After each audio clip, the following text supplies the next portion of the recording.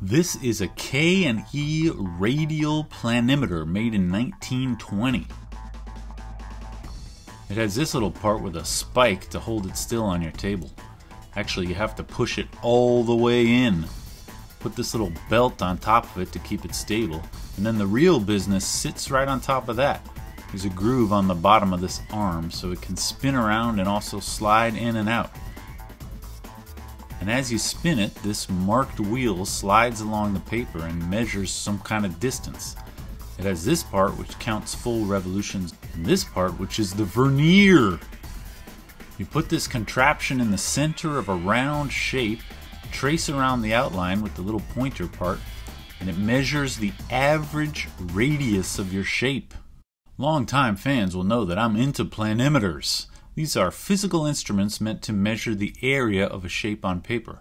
I've done videos about the dot planimeter, which is a very simple way of measuring area by counting dots. Then there was the MK area calculator, which is a similar idea but does the counting electronically. We got the Adisco area measure, which is a pretty unique ratcheting design but also a similar idea. All of these are pretty easy to understand if you visualize it properly. And then there's the polar planimeter, a precision instrument which in my opinion is very hard to understand. I mean, I can go through the mathematics of why this thing measures the area, but to me it's a bit beyond something I can make sense of intuitively. And imagine my surprise when I recently learned of another type of planimeter, the radial planimeter. This thing was actually sent to me by a generous viewer, so thanks, D! This was made by the K+E company, which was one of the big slide rule manufacturers. They also made upscale graph paper. I did a video about that one. Also drafting tools, including planimeters. This one came to me with the original instructions and the original case with 2 working latches and purple velvet interior. This is classy. The instructions explain it pretty well. The radial planimeter consists of 3 principal parts as shown in the cut. The cut? I'm glad I had the instructions because this isn't really what I was expecting. A planimeter is for measuring area. Planimeters are designed for ascertaining by a simple mechanical operation the area of any plane surface. Okay, so what's so special about the radial planimeter? They say it is designed for the purpose of measuring mean heights of circular diagrams with uniformly spaced ordinates. Basically, you use this thing to measure the radius of a circle. See, if I have a perfect circle and I put the center in the middle here, then as I go around, the wheel is just rolling out the distance around the circumference of the circle. The units are a little weird though. The wheel here measures 10 going all the way around, but that's not actually 10 inches or centimeters or anything. It's just marked to 10 units. And then you're supposed to multiply your reading at the end by 0.0004. This converts it to inches. Okay, I guess. This multiplication converts the answer to inches, but it also converts what was measured, which is the distance around, to a radius. You know, the circumference is 2 pi times the radius, so this weird 0.0004 has a built-in 1 over 2 pi to convert it to the radius. Anyway, I drew this circle on my computer to have radius 3 inches. Let's see how we do. Gotta stay on the line. It's harder than it seems. Now the answer comes in 4 digits. The most significant digit is here on the little wheel, 7. And then you get 2 digits from the main wheel. The labeled value is 5, and then the value of the subdivision is 2. And then the last digit comes from the vernier, which here reads 0. So my measurement is 7520. Multiply that by 0.0004, and I get a radius of 3.008 inches. Look at that accuracy. Now, of course, measuring the radius of a circle is not the real purpose of this instrument. Obviously, there are easier ways to measure the radius of a circle. And anyway, what's the difference between this and just a normal, like a measuring wheel? Well, the difference is that the wheel here isn't free to rotate. It's always perpendicular to the arm. That means it only measures distance around the circle, not any other kind of wiggles in the shape. And that's really what this thing is for, a wiggly shape. It still has to be roughly circular, but kind of wiggly. And as you go around, when the thing is farther away from the center, it measures a little bit more distance, and when it's closer to the center, it measures a little bit less distance.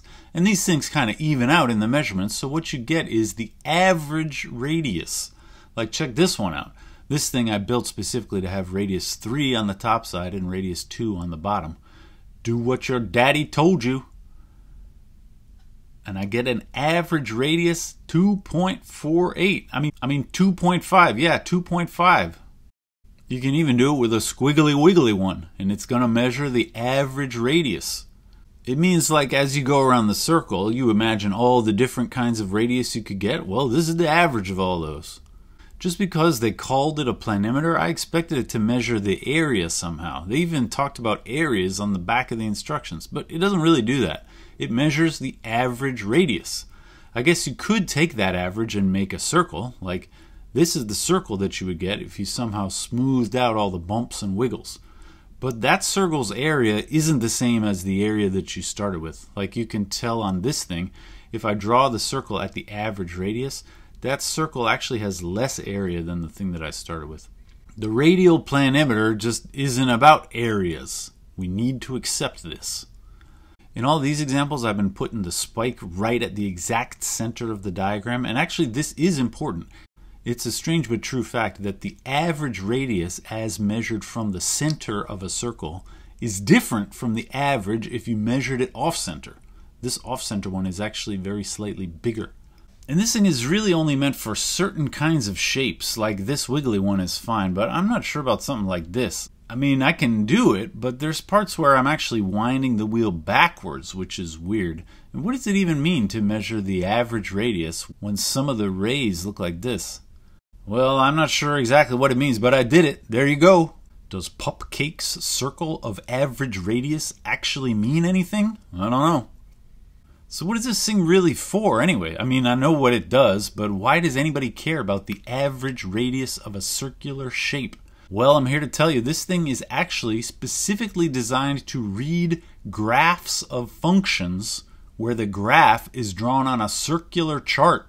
Just look at the cut. They're measuring a circular plot.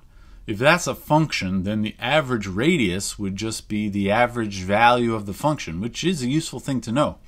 Okay, but why would you ever have a circular plot of a function?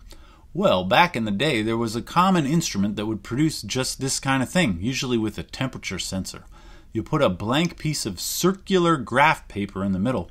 You wind it up like a clock, and it very slowly turns the paper while a little arm in there plots the temperature over time. You wind this thing up, come back the next day, and you got a nice circular plot of the temperature changes over the course of the day. And how would you find the average temperature over that day? You already know. You know, most of my videos are about old forgotten things that you use to do stuff. This here is an old forgotten thing that you use to help you use this other old forgotten thing. This exists because this exists, and this makes round charts. If these things made straight charts instead, then we wouldn't need this. But they made round charts, so we do need this. And why does it make round charts? Because it's a wind-up clock thing, and I guess that was the simplest way to do it. It's a Rube Goldberg assemblage of technologies that only make sense when used together in this specific way. It's a shame, really, to present the radial planimeter all alone like this. So I'm very pleased to announce my first ever direct sequel video. Stay tuned.